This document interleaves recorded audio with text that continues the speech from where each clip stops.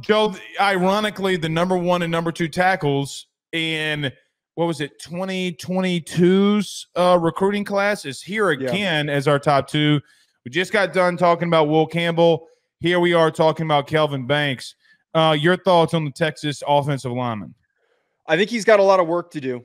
I think that there is some technical work that needs to come into play for him because his hand placement, his body placement, it's erratic. It can certainly be all over the place, but I love the way he moves. I love the leg drive that he has. Some of his run blocking reps on some zone plays, it's some of the best that I've seen from the group that I watched. I think opposite Will Campbell. Yes. They're the polar opposite on what they do best. Right. Kelvin Banks is a much better run blocker than he is a pass protector at the moment.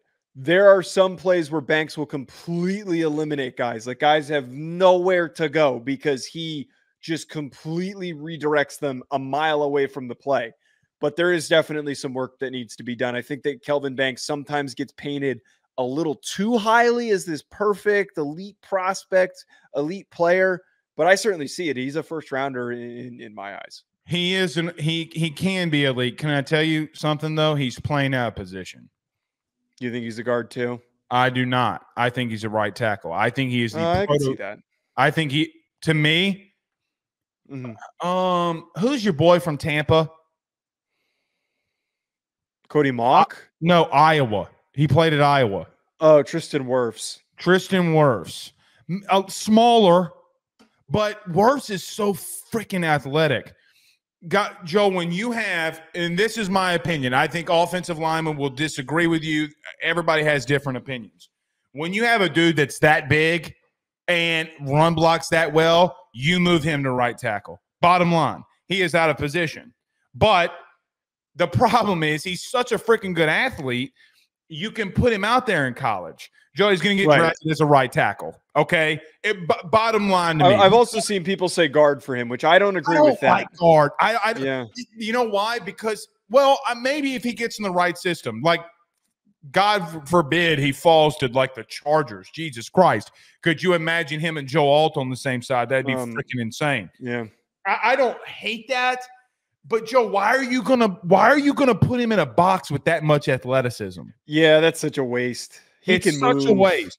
Yeah. Like, for example, let me look at this right quick. Well, maybe if you run a zone heavy scheme though, that you could make the argument. But I see what you're saying. Like, let me give you an example of this. These are projected top 10 picks for next year. Projected. Joe, are you 1,000% positive that if he goes to the Washington Commanders, that he shouldn't play? I don't think he's going to get drafted that high. So we saw this. Well, Washington's at 9.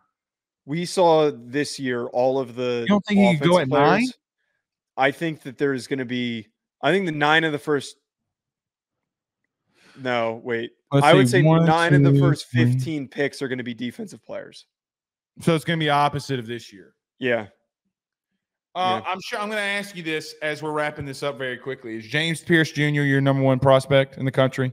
I haven't given him a full eval yet. I gotta finish him. All right, because we're going to do edge rushers next. Can I tell you something? He's the number 1 prospect in the country. BetOnline remains your top spot for all of your live betting action and contests. NFL, college football, UFC, NHL are all in full swing. BetOnline is your number 1 source for wagering news, odds, trends, and predictions with both desktop and mobile access at any time. Head to BetOnline today and use promo code BELIEVE, that's BLEAV, for 50% off your first deposit. That is a 50% welcome bonus. BetOnline, where the game starts.